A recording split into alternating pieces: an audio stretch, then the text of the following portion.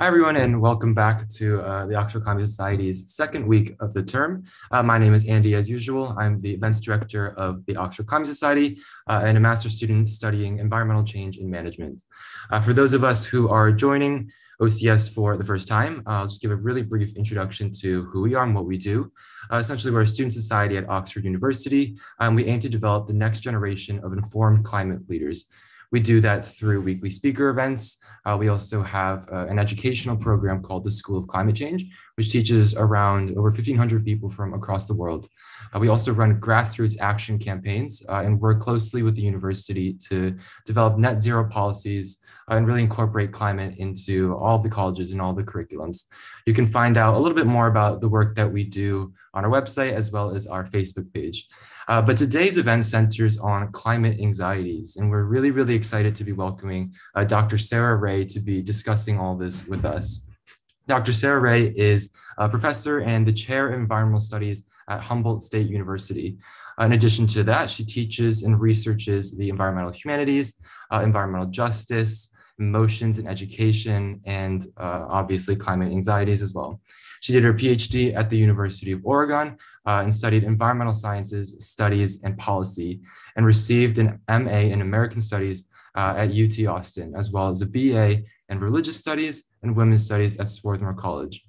She's the author of a field guide to climate anxiety. So I'll just pass it on over to you, Dr. Ray, to start us off. Thanks so much, Andy, and thanks everyone for tuning in, and to Oxford Climate Society for thinking to even talk about this topic and invite me to see what I can offer you all some insight on it.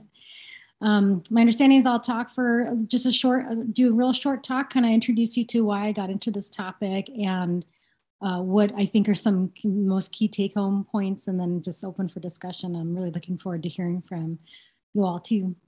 So I suppose the best way to get started is to talk about a little bit about why I got into this topic in the first place. My background was in environmental justice literary criticism or eco-criticism, and also what at that time hadn't had a name yet, but would become the environmental humanities. And I was really trying to figure out how to bring justice questions more centered to environmental work and environmental theory and environmental thinking. And so my first book was based on that topic. It's called The Ecological Other, it's called, subtitles, Environmental Exclusion in American Culture. And what I was interested in there was how the emotion of disgust registers in the environmental movement in ways that makes it easy to naturalize racism or that sort of thing. And so I'm thinking here about the exclusion of Native peoples from their indigenous lands to create spaces for the National Park Service.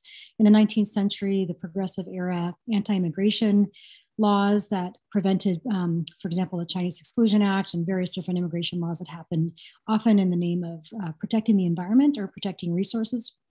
And so even anti-litter campaigns oftentimes are code for sort of racist actions. And we see this happening also again, and it has eco-fascism mounts in things like climate anxiety, which I write about in the Scientific American. Climate anxiety is an overwhelmingly white phenomenon, which I'll drop in the chat in a second.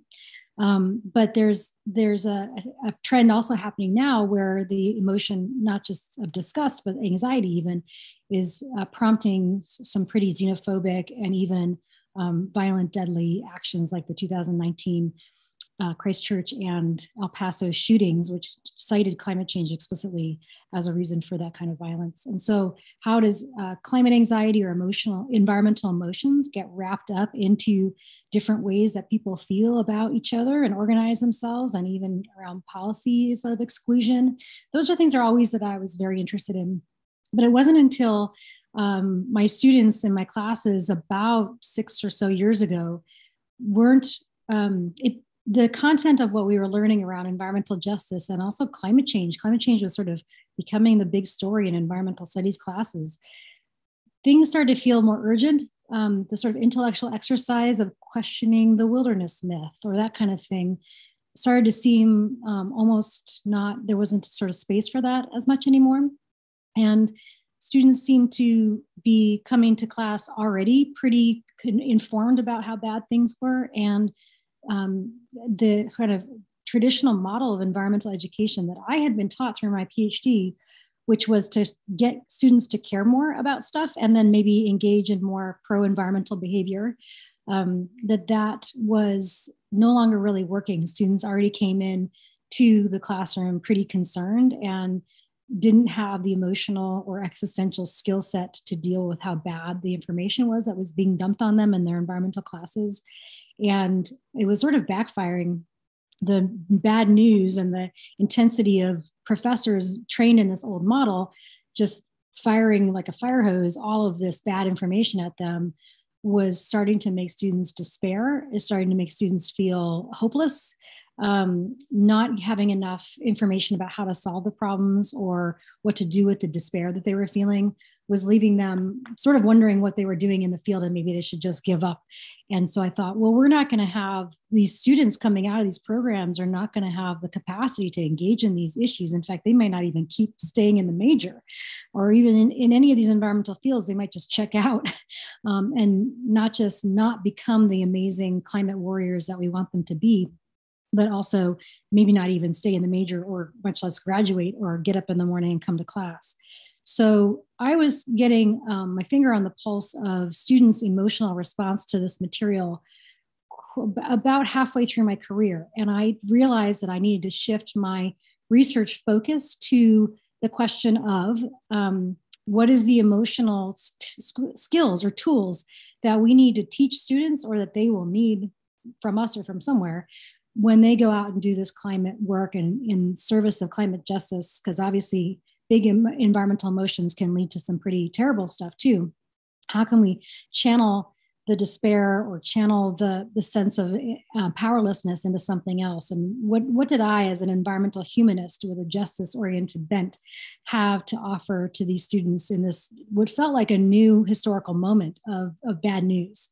And so that question has been driving my research since then. And I had a dear friend at a conference I was complaining to her that I couldn't do my research because I was so busy acting like a therapist to my students trying to get through this material. And we were all sharing these stories about our students just being really despairing. And I started researching the mental health profile of college-age students and realizing that this wasn't just a one-off situation in my classroom. This was a chronic issue across the country. And I was sort of wondering why nobody was thinking about mental health and climate together among these students. And I wanted to research that. And since then, things have changed a lot. I want to drop in the chat a couple of things. In 2021, this became really, I know there's nobody here, and I don't know if you can put this on YouTube, Andy, but help me out with the links. In 2021, there was a huge a study published that was a survey of over 10,000 young people across the world, not just in northern countries, not just in America, across the world, that showed the prevalence of climate anxiety among youth in particular. And so the story of climate or climate injustice and the emotional lives of young people has been growing a lot of attention, and a lot of people are focusing their energies on it. And it was, my students were sort of the canary in the coal mine, so to speak, that by the time I was about ready to publish a field guide to climate anxiety, that's when the youth climate movement really kicked off with the catalyzing moment of Greta Thunberg. And, that youth climate movement that happened there for about 2 years, and it's still going, but that really kicked off and had the largest youth march that we've ever seen. I could have seen that coming a mile away. And I was so gratified to see youth, that this wasn't just my students, this was youth across the world really having this intense emotional response to the state of the planet that they were being handed. And I really found to be a sense of purpose in my own research and work with young people or with students, that this could be really something that educators could have a new role in this new moment. That we didn't have to be therapists, but if we centered emotional intelligence and practices of wisdom and studying other social movements and wisdom traditions that have gone through difficult times and figured out how to have the kind of sense of efficacy within a community or collective, that the stories that we lived in, that all kinds of things that we could do to cultivate the kinds of existential tools that we all need, to do this work and to do it for our lives. And so that became kind of my mission. And while I'm here in the chat, I'll also throw in my Scientific American piece about environmental racism and climate anxiety. And if people are interested, my most recent piece is about who feels climate anxiety, because I think one of the things that happens that in the big flurry of attention around climate anxiety is that there's a lot of focus on climate anxiety as a mental health question and a pathologizing question that really is the attention getting, the resources that are getting harnessed for it is sort of going to the privileged. And there's not very much attention being paid to how it is that different, depending on your positionality, you might experience climate change and with a wider array of emotions than just anxiety, or how anxiety might be a catch-all term for a lot of different nuances. It's not a universal thing. Just because you're experiencing climate change doesn't mean you're going to have the same feelings. It really depends on how people experience climate change and how different emotions mean different things in different cultural contexts. As we know, depending on language even, different cultures can have different emotions for different things. And one of the things that's a real indicator of, some people are arguing, like Glenn Albrecht is arguing, that a real indicator for our lack of emotional behavior in American society is a lack of vocabulary around emotions that relate to the natural world. So as an example of that, I hope that you enjoy that piece. So that's a little bit about my story about that. The problem, of course, becomes that most of the pushback that I get from students and teachers, students tend to sometimes feel like the work on the emotional toolkit is a waste of time, and they really want to get their sleeves rolled up and just get out there. Their despair is driving them to almost impulsive action. And one of the things that I spent a lot of time working on with students and writing about is the need to slow down a little bit. The urgency of the moment of climate change makes us feel like we got to just get in there and do anything. But that kind of impulsive reactivity without any kind of strategy or vision or direction or a sense of a collective can actually really burn people out. And I've seen that so often happen in my students, this kind of frenetic desire to act it results in burnout and even further despair. And so I spent a lot of time in my book arguing about how, just trying to make a case for why not to do that, and what are some alternatives and how we might strategically avoid that particular problem of urgency plus despair, leading to a kind of negative feedback loop on that. And so my critique of urgency is something that I'm sort of building a little bit more in further work I'm doing. Of course, we're in an urgent situation. Of course, we need to be acting. But I really try to include in action all of the slowing down, rest, sleep, not so much self-care in the sense of the neoliberalization of healthcare, but the self-care in the Audre Lorde version of it, where you think of making sure that you are full of resources, all the resources that you need in your interior life, so that you can show up for the causes that you care about the most. There is a real dialectical relationship between climate action and interior resourcefulness that we all need. And I think the myth of the individual that's so prevalent in American culture and capitalist culture really makes us think that we just are only valuable for contributing, acting, producing. And that's true even in activist circles, and that we need to really resist that. And I'm really thinking of the great work of Tricia Hersey here. I'm loving her work in the NAP ministry, if anyone's interested in looking that citation up. She really politicizes and historically contextualizes the need for rest within social movements. And I'm starting to think a lot about that. So one of the things that happened in my research as I turned to this work is that I started thinking about what is the science of emotions? What does it say about which emotions are the most useful for long-term engagement in something like a social movement or climate action? And that might be a flawed question in lots of ways, but the investigation has been really interesting. One of the things that resulted in is realizing that guilt is not an effective emotion for long-term engagement. And I won't get into all those reasons why, but I found that really interesting. And that things like the pseudo-inefficacy effect or negativity bias were really important, powerful psychological tricks that we're playing on ourselves by consuming the kind of media that we do, by living in certain stories. The pseudo-inefficacy effect is basically this concept that if we don't believe that we can make a difference in a particular problem, we're not even likely to even try to. And with the size of the scale of the problem of climate change and our perceived scale of our own ability to make a difference in that hugeness of the problem, what happens in that chasm between the scales of our small little selves and the bigness of climate change is that we don't even try. And so this creates a real internal conflict for the climate movement, that if we think ourselves too small and we think of the problem as too big, we won't even want to engage in it at all. And so this is something I've been trying to challenge in a lot of my work. You all probably know what the negativity bias is, but this is our inability to see the positive things that are happening, and our overemphasis in our reptilian brains on things that are threatening in our immediate horizon. And this negativity bias, as we've seen in things like Don't Look Up or other kinds of representations of climate change is a really difficult threat to narrate as something that's really in our faces, to trigger the amygdala and make us think about it. And so this has been the challenge of thinking of the neuroscience of emotions and how to tell the story of climate change versus other kinds of threats that are in people's lives has always been interesting to me. An important set of psychological tools to bring to this. So I think I'll just stop there because I could talk forever, and I think that's my 20 minutes or 15 minutes or so. And I just want to, that was just a bunch of stuff to tell you my story and give you some of the ideas that have got me thinking and puzzling through some of these problems myself. We can open up for Q&A or discussion or whatever you want to read.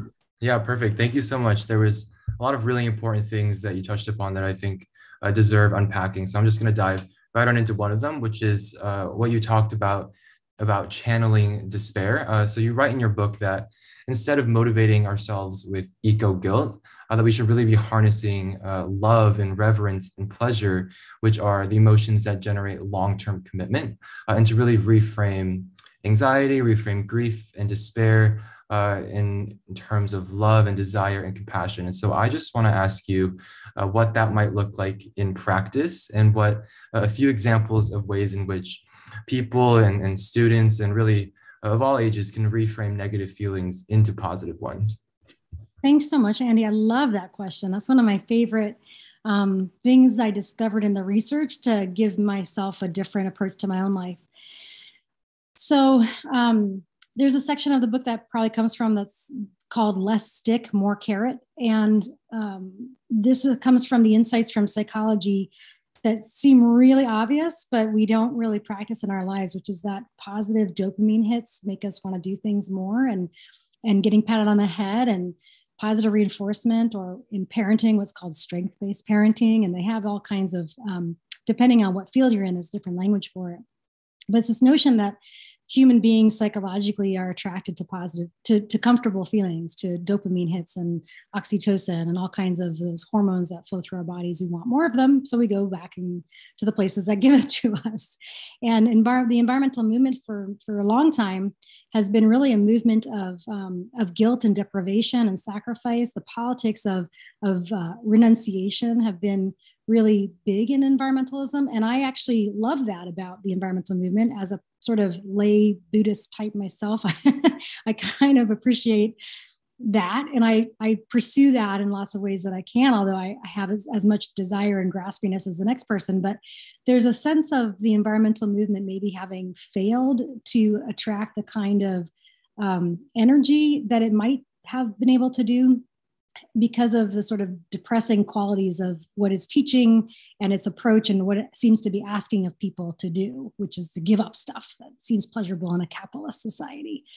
And I think one of the things that the climate movement is really on the brink of doing and hasn't really done is to reframe all of those sacrifices and all of those changes and all of those upsets to normality that even COVID has asked us to do, many of us. I think that if one could reframe them as a narrative of how much people are gaining when we make those changes, when we have those huge lifestyle changes, if we move away from fossil fuels, all the wonderful things that we might gain from that, what kind of utopia we could live in, what kinds of new relationships with other people in the more than human world, and just all the things we could gain and how rich life could be. The reframe around abundance rather than scarcity, or the reframe around, all of the, all the stuff that we would gain rather than what we'd have to give up is one of the things I think the climate movement needs to do more work on, because rather than focusing on, here's the apocalypse, here's how bad things could be, here are all the bad examples of how bad things could be, in this assumption that the psychological effect is going to be that people are going to get motivated to do stuff, is false. It turns out psychologically that doesn't get people motivated to do stuff. In fact, no wonder people are in so much denial. And really the better word for it is less denial than cognitive dissonance, that people know the problem's really bad, but just don't know what to do about it, and don't really want to give up anything. And so we're stuck at this impasse of no one really wants to give up anything. No one really knows what to do about it. There's a sort of swath of the majority of first worlders who are in that position. And if the climate movement could address that population of people who have a significant amount of power to make a difference, that this is actually a lot of gain, right? I mean, I love that poem that was read after the 2016 US presidential election by Valerie Carr that says something like, we're in a womb and not a tomb. And that particular reframe of what kind of story we're living in, Joanna Macy refers to the great turning rather than the great unraveling. We're about to be on the precipice of this thing that's about to be born, that's beautiful and wonderful, about to manifest this world, this post-fossil fuel world that we all want. That is a very, and it makes people want to get up in the morning and do something rather than the world is all going to, where in a handbasket. And so what's the point?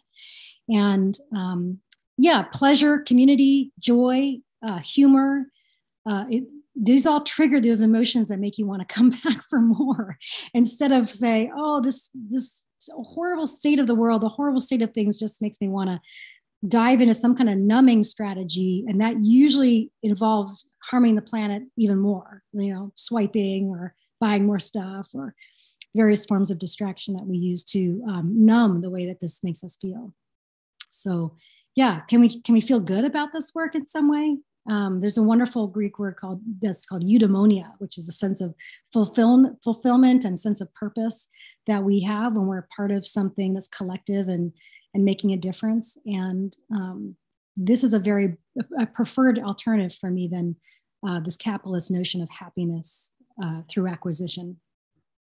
Yeah, and you mentioned Don't Look Up, and so that's a film that really doesn't sugarcoat the message that it has with regards to the climate crisis, and it doesn't it doesn't mince any words in how it reframes, or I guess doesn't reframe, grief and despair and anxiety. And so I'm wondering, do you think that films like that just kind of tell it like it is, maybe don't really frame it in terms of love and desire and compassion, that the consumption of those types of media are actually not really beneficial for climate anxieties? Or, what is your opinion on films like that and on media like that, and how we should be going about engaging with that?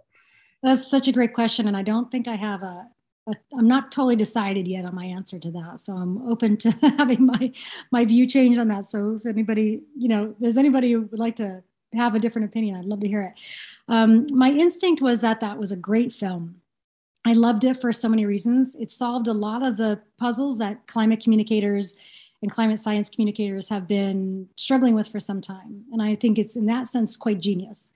And there's other aspects, other cultural criticism that's going on in the film, not even related to climate, but that are related to climate, that I think are really, really valuable. So I don't want to throw the baby out the bathwater. I think the film was very effective on lots of levels.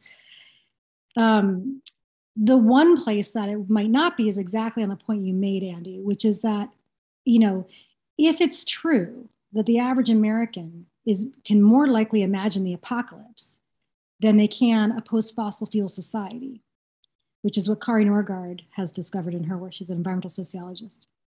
Then we are really screwed, right? Because the imagination, it becomes a self-fulfilling prophecy, right? I mean, if we don't think that there's such a thing as a post-fossil fuel society that is something that human beings can manifest, can create, then we are more likely to just throw our hands up and wait for the apocalypse. And so any kind of apocalyptic narrative, anytime climate change is framed in an apocalyptic doom and gloom way, I think it's dangerous, right? Because it circumscribes our ability to imagine some alternative. And what would a film be that articulated out a just transition and made that irresistible? I would really like to see that film, but that won't make media, right? The negativity bias accounts for why they did that, and why it is that people pay so much attention to apocalypse. And there's not a whole, within that framework, you can't have a blockbuster that doesn't do something like that, unfortunately. And so you might as well sneak in all this other great criticism, which they did do. So I appreciate that. The psychological concept of the availability heuristic means that people, they refer back to, or they attach to something that they've most recently seen, or an image that's stuck in their mind, as a reference point for truth for them to move forward. And so we're more likely to believe something we've seen recently on TV, or images that stick in our mind. The stuff that we hear the most, or the most recently, is likely to dictate our sense of what is true. And so we're not at all rational creatures. We do not actually weigh, actual risk probability when we make decisions. We think about the most recent movie, and that's how we decide what to be afraid of, And so sadly, that means that the more we see apocalypse, the more we believe it to be true, which then creates the reality of it. Yeah, there's always that tension between what people kind of need to hear and what sells. And so I think that's really a good point. But another thing that you just talked about and you wrote about in your book as well is that it's okay to be selfish, and that putting yourself first can actually help to avoid some burnout and make you a better advocate for climate justice. And so I want to ask you, what does it look like to be selfish in a positive way, and how can we really take steps to shift away from this mindset that we have to be constantly working towards a greener future and constantly be taking steps in that direct pursuit? Great. Okay, so that is a tough question, and you're speaking to a mom here, so I have fully drunk the Kool-Aid that being selfish is truly bad. So I'm gonna answer that question and try not to even use that word, if you don't mind. Because I'd like to reframe it. I'd like to dig it out of the shadows. I'd like to give it a positive spin. I'd like it to mean something different in our culture than that word means. The sum to it is this. If we care about a cause, let's say climate change, just for example, if we care about a cause, the cause is not going to get anywhere when we burn out. And at some point, the cost of that chronic stress or acute stress, depending on what kind of traumas we're living in, acute or chronic trauma and stress, which is what we're living in, has health and physical and mental health costs to our bodies and our minds. And at some point, this is not like a sign of weakness of our weakness, but this is just a medical fact. Our bodies can't sustain that kind of stress for a long time. But the movement, the cause, does need our energy for a long time. And so we can either decide to give it 150% for a year or two, or we can give it 90% for our whole lifetimes. I mean, that's just like figures pulled out of the air, but just to make the point that the planet kind of needs us to be doing this for our lives. This is not just going to be like we work really hard into the night, burn the midnight oil, and then in a year or two, we're going to wake up and the utopia will be achieved and the causes will no longer be there to even be part of. And we can rest and now we can enjoy things and then we can be selfish, right? Or then we can be, we can rest. We're never going to rest. This stuff is going to be around us our whole lives. This is going to be a problem we fight for our lives. So if that's true, and we really care about this thing, we will preserve ourselves to show up for this work. And so that's what I mean. And I didn't really get that until I actually had kids. I mean, I don't think you have to have kids to get this. On the contrary, I'm not suggesting that at all. But it was like, oh yeah, the amount of sleeplessness that I'm experiencing is turning me into a terrible human being. And that's actually doing more harm to my kids than the good I'm possibly giving them by staying awake for them and constantly being present for them. So that real clear illustration of my own life, I hope is clear to anybody who's experienced climate burnout, because the work we want to do on climate change is going to be lifelong. It's a marathon, not a sprint, as Robert Bullard puts it. So if this work is a marathon, not a sprint, and in fact, if we do have limitations to the output we can give, what does that mean for us? And the other point of this that I think people don't talk about very much is that the myth of the individual in American society, in Western society, really prioritizes the individuals. So we think we're the only ones out there doing this hard work. And that makes us burn it even harder, right? Like if I don't do this, if I'm not the one showing up for this, it's never gonna get done. I gotta do it. I gotta be there. I gotta show up. I gotta do this work, gotta do that. The capitalist productivist imaginary that's so embedded in that individualism is part of our activism too. It's part of my job. I mean, I feel like my current career as a professor tells me that that's how I have to give to it, right? And that martyring of ourselves will result in us having to check out of stuff, and we will not physically be around, mentally or physically be around to do the work for as long as we could be, if we made sure we were constantly resourced to do it. And if we're in a collective, it's like the metaphor of the choir. If we're in a huge choir singing some great piece, then when we need to take a breath, we can rest assured that the music is going to continue and it won't make a huge amount of dent in the effort. So we need to take that breath. We need to take that pause so that we can come back to the song, Yeah, just two questions about the myth of the individual.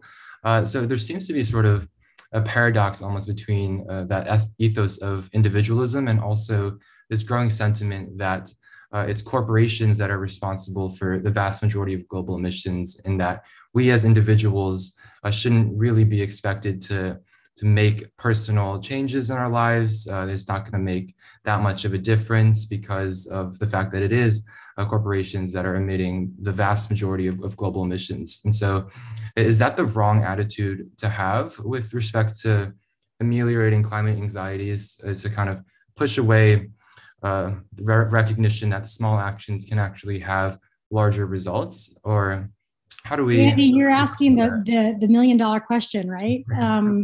That's such a great question. And my response to that question has been that I really think we need to call for a massive reframe of that question, that it's really not either or.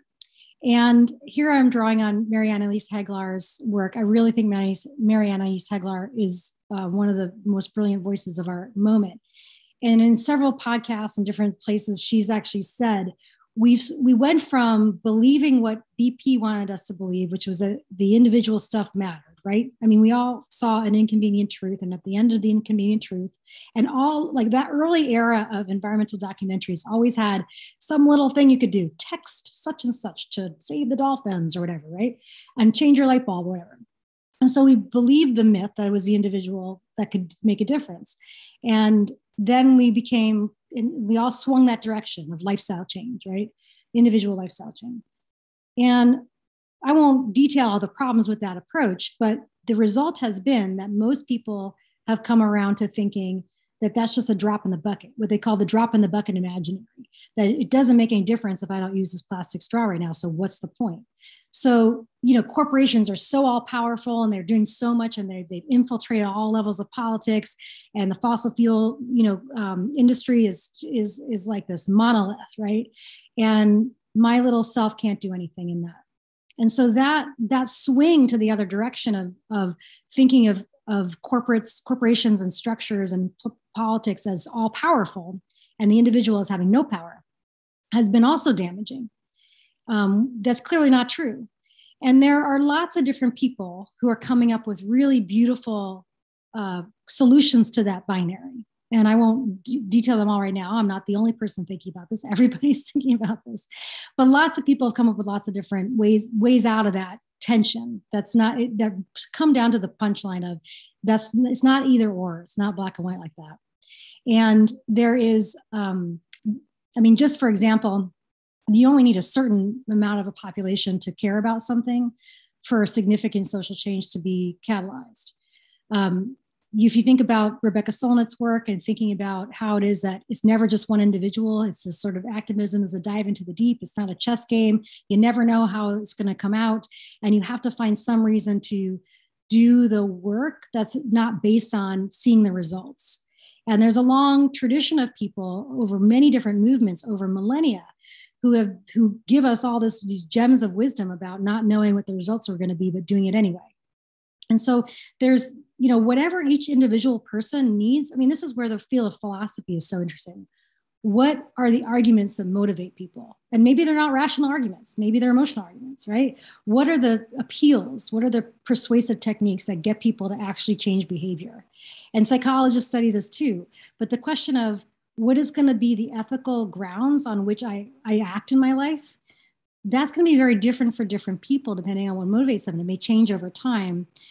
Guilt, like the ecological footprint exercise, asks us to feel guilt, right? When we add up all the amount of carbon that we use, and see, at least for myself, that I need like 8 planets or something to keep my lifestyle going or whatever.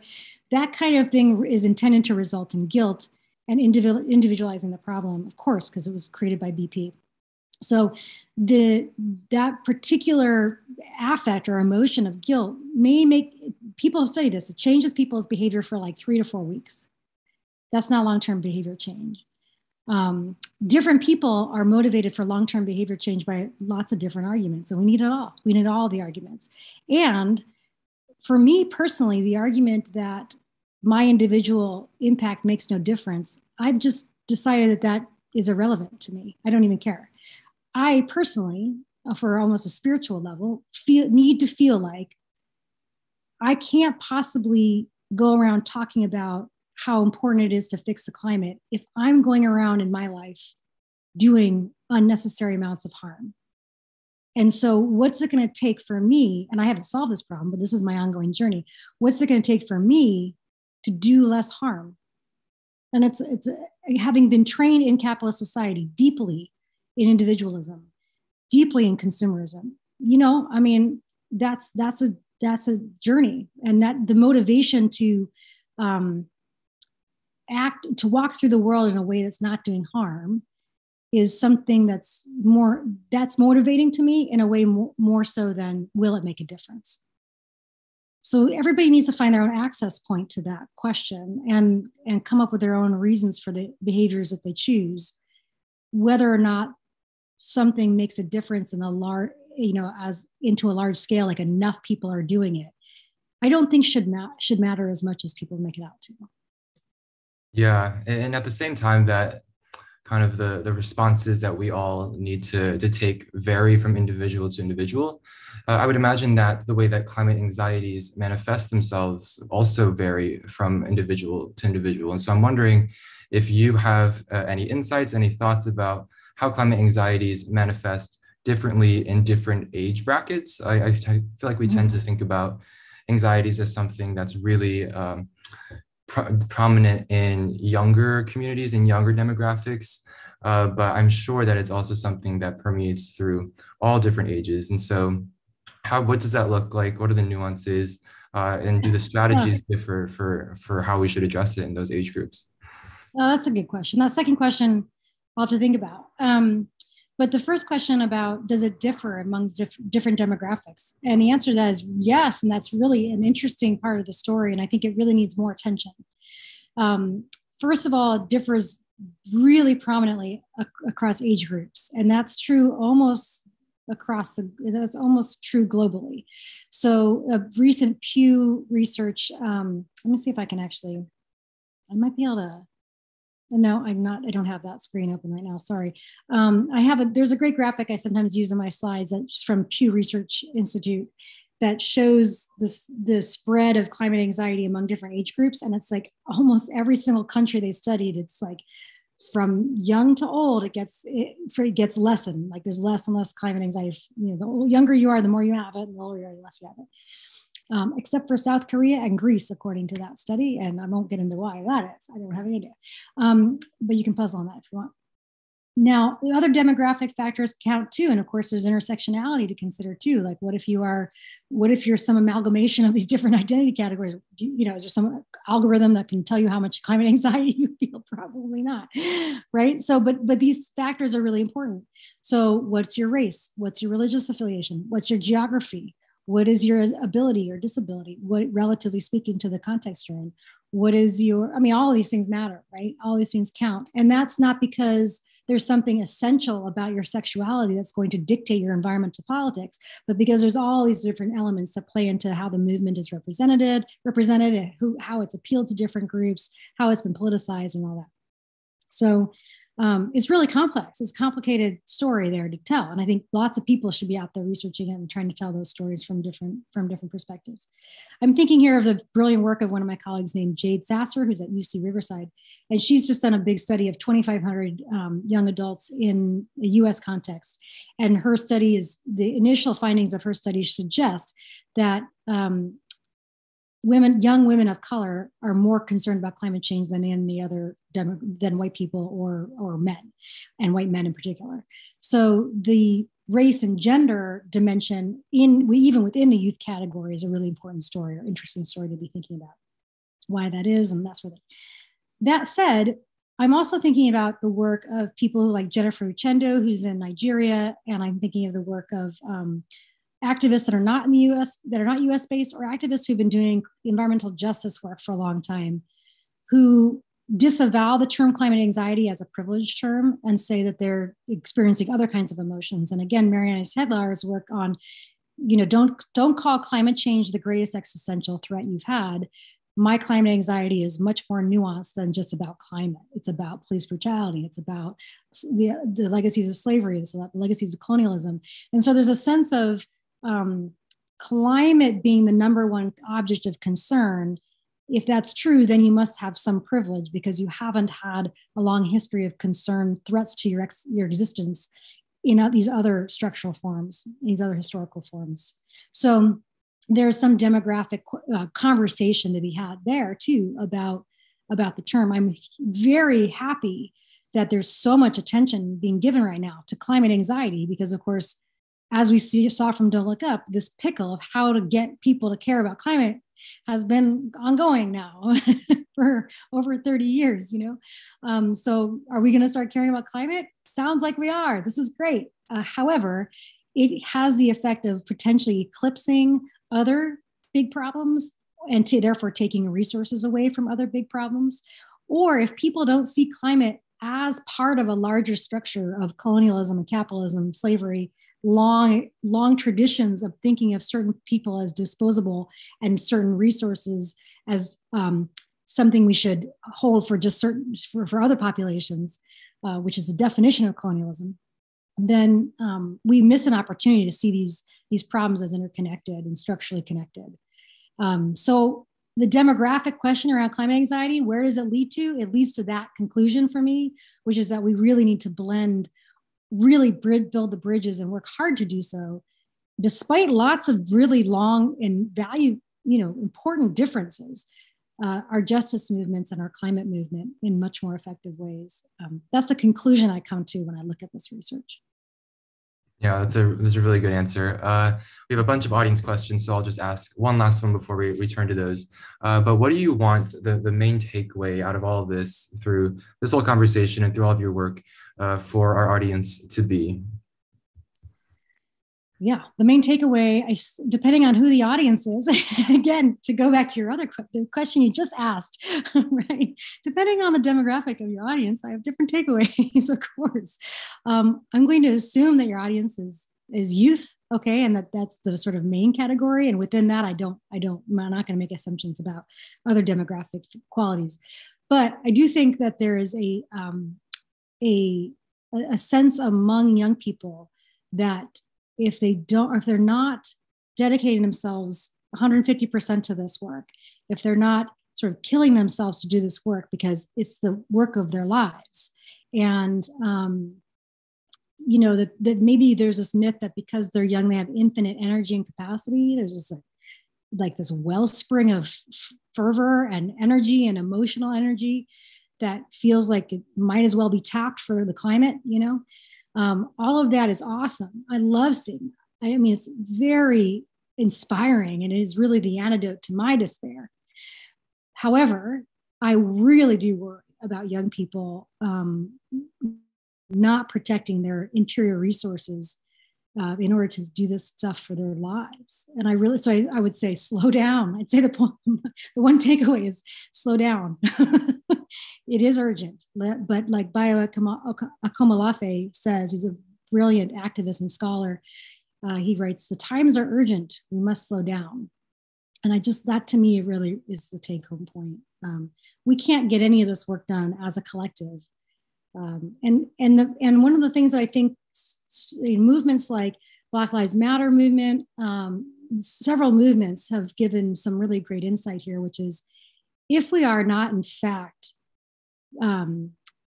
practicing the life that we want to live, the one that we're building for and working on and trying to protect, if we aren't in fact manifesting it right around us at all times as much as possible, at least 6 days a week, then we've sort of already lost. Like if we're waiting for the utopia to happen after we do all this work, rather than doing everything we can to micro create it, what some people call micro utopias in every little space that we can, even if it's just really ephemeral, really momentary. If we're not constantly practicing that, if we're not constantly protecting that, then we sort of already lost.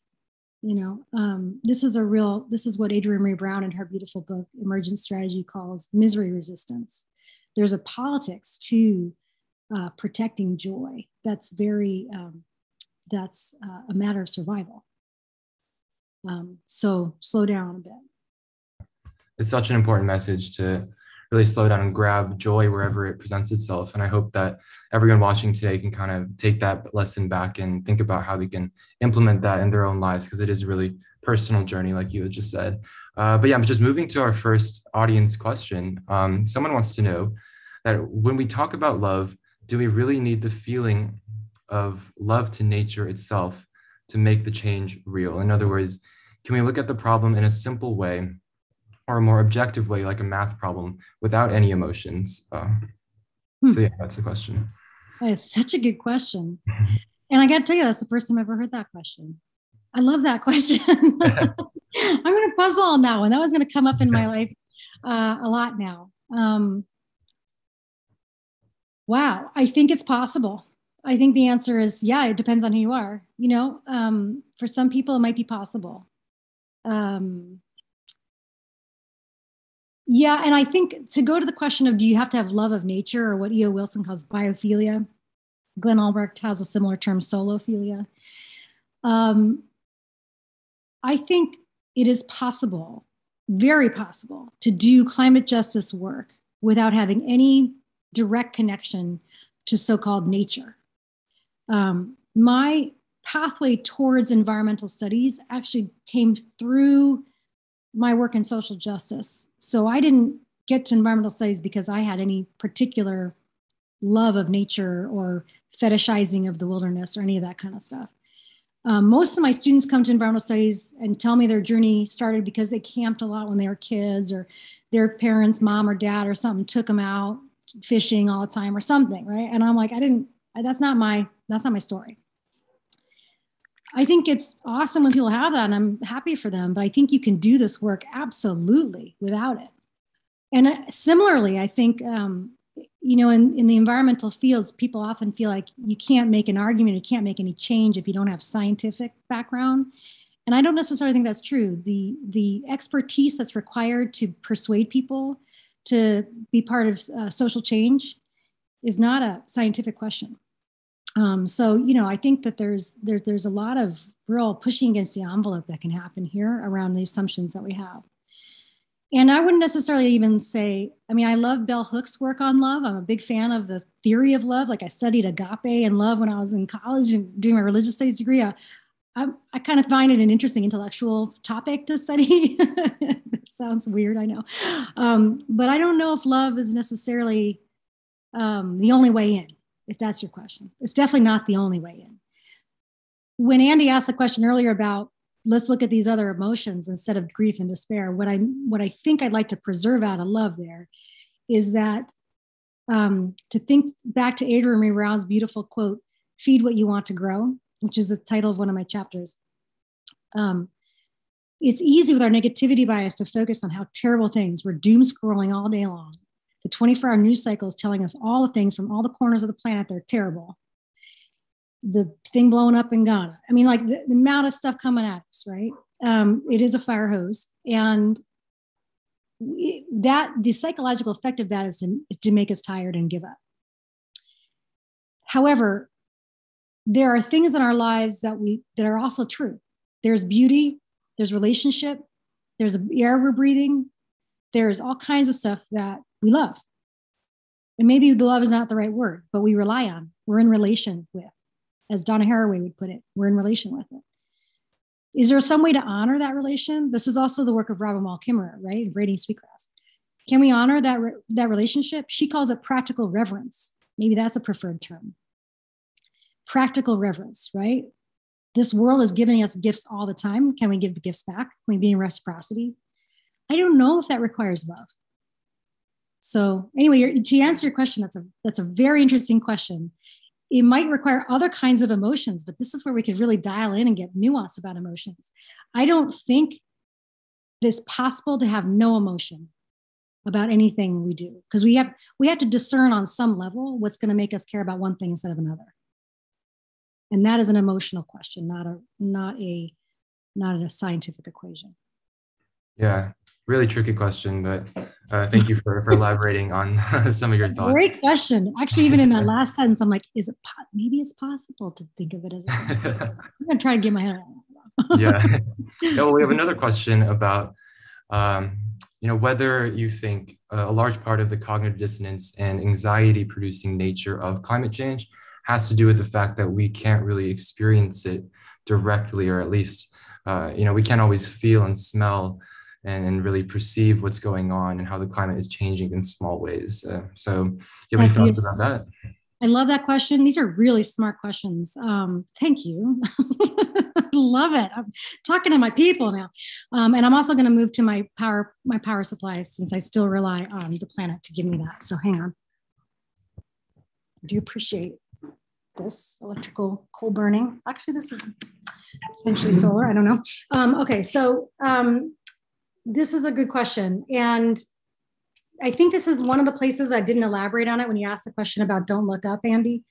That film did a great job. So that film solved a lot of those pickles that this question was raising, right? Like, if we cannot perceive climate change by its definition, this has for many years made climate scientists and climate communicators wonder how to frame it, like how to tell the story about climate change. And so you've got people like Rob Nixon writing this wonderful book called Slow Violence and the Environmentalism of the Poor, or Amitav Ghosh writing The Great Derangement, Timothy Morton talking about hyperobjects. You've got all of these people puzzling over, Bruno Latour, writing about the Gordian knot.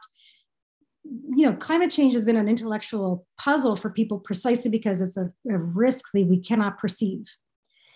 So what to do with that information? What do we do with that? And we make films like Don't Look Up, where we turn it into a comic instead, right?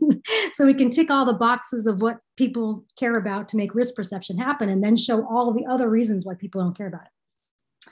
So to that point, if it's true, if Don't Look Up is true, that even if climate change were to tick all the boxes of what we would care to worry about, there is this whole other infrastructure of politics and media and corporate interests that still gets in the way of perception of reality, right? Alternative facts and all that stuff. So, it's not the only problem out there, the perception problem. However, if it were the only problem that were out there, it turns out that even if you're perceiving something in your body, you don't necessarily know what it's about, because that's the thing about emotions being what I write about in Who Feels Climate Anxiety, the Cairo Review piece. Just because you're perceiving climate change doesn't mean that in your head you're telling yourself the story, I am perceiving climate change.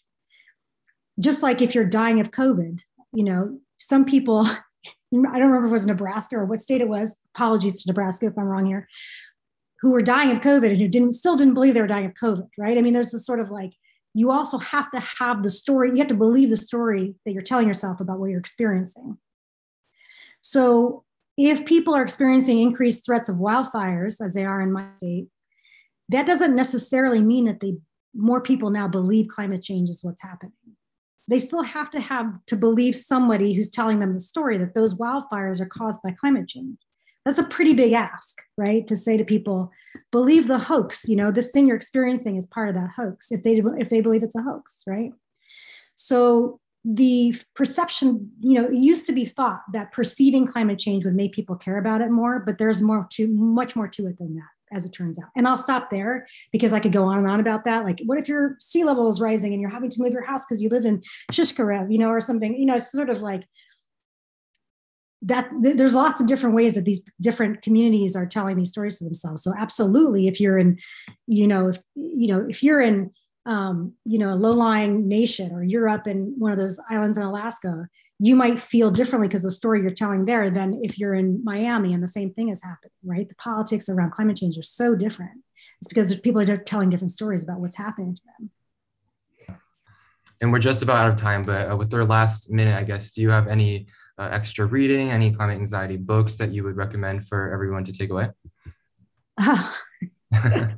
Yeah, my whole library. The amount of stuff that's coming out about this right now is so amazing. Ellen Kelsey's book, Hope Matters, is a fabulous book that's recently come out. We just lost the amazing thinker and activist Thich Nhat Hanh a few days ago, and he, only a few months ago, published Zen and the Art of Saving the Planet. There's so much good stuff coming out. There's been good stuff out there too. Britt Ray's just published her book called Gen Dread that you can now pre-order, which specifically kind of brings all this stuff up to date. Hers is going to be the most recent. It hasn't even been released yet, but it can be pre-ordered. There's so much great stuff out there. I wish I could just take a picture of my library. Here's what I'm reading right now. My nightstand is sort of like overflowing. The amount of productivity around this topic is amazing right now. It's good. We need it. Yeah, those are great places to start. And I just want to thank you so much for a really informative and really interesting and extremely important topic. And so I hope everyone watching has been able to take something away that they can implement in their own lives. I know I certainly have. And so just thank you again to Dr. Ray for joining us, and for everyone else on the event right now. Just keep an eye out for next week's event and for the rest of the term schedule as well. And with that, I'll just bring the event to a close. Thanks so much. Thanks so much. Thank you, everybody.